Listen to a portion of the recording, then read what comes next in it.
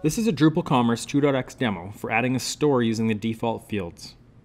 Let's start by going to the Commerce menu, then Stores. We are now at the Stores admin page. Multiple stores can be created, which for example can be useful if you have multiple locations. Let's add a store. Start adding a store by entering a name to describe the store. Next, add an email address that store notifications will be sent from.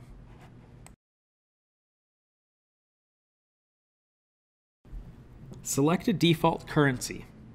Additional currency options can be easily configured.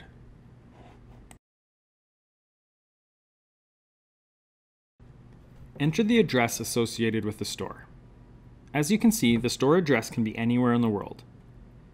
Select a country, enter a street address, specify a city, and complete the address by filling in the remaining details.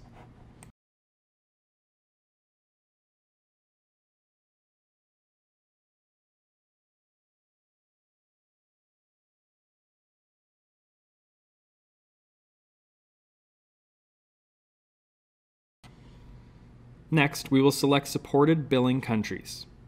You can pick specific countries or leave all countries selected at the top. We'll choose United States, United Kingdom, and a few outlying US territories.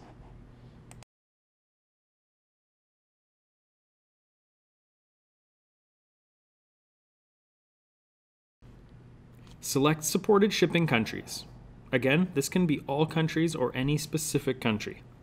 We'll set this the same as our billing countries.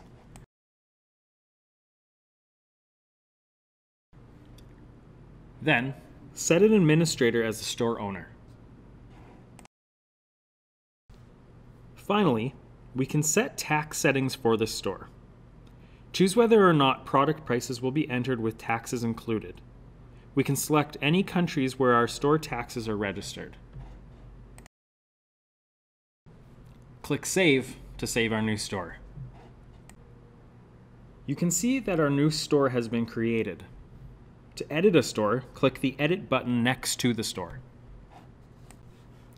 This brings you back to the previous screen where you can update any information for the store. Click Save to save changes. To delete a store, click the down arrow next to the Store Edit button, then click Delete. You are prompted for confirmation to delete the store. Let's go ahead and delete the store. The store has been removed.